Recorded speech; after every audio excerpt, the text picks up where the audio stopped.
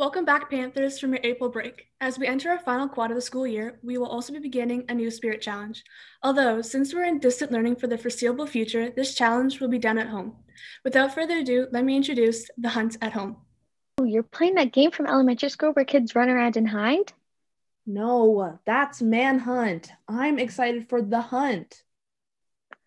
Oh, you're making European-inspired cakes that are baked in donut-shaped pans? No, that cake is a bunt. I'm excited for the hunt.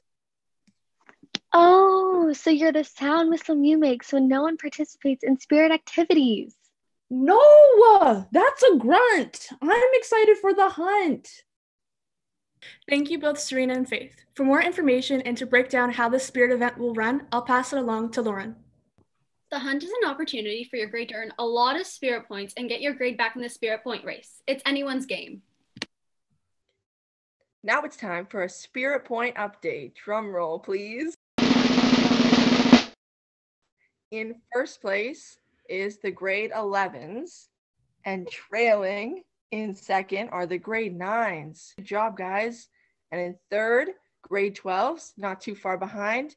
And in last are the grade 10s. But this is your chance to catch up to everybody.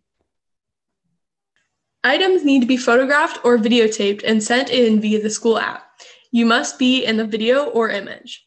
The final total is a percentage calculated based off of the number of people in each grade. The list of items to be sent in will be regularly updated on the school app. Now, here are some examples of items you can photograph or activities that you can do for points. The Hunt at Home runs from April 19th to April 30th. April 19th to April 30th. So this is going to be the place where you guys can go on the app to find all the things that you need for the hunt. The items list, where to submit, the rules, anything that you need. On this page, you'll be able to find what it is. On that same page, you'll be able to see where the rules are. And right here will be where you can submit all of your hunt submissions. But make sure that you are clicking your correct grade. So just to recap, here's where you can find everything you need. This is where you find the information. This is where you find the important rules.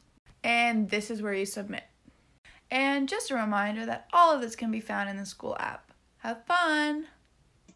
The folder to send in your submissions for the hunt will be posted on the app on Monday. Good luck!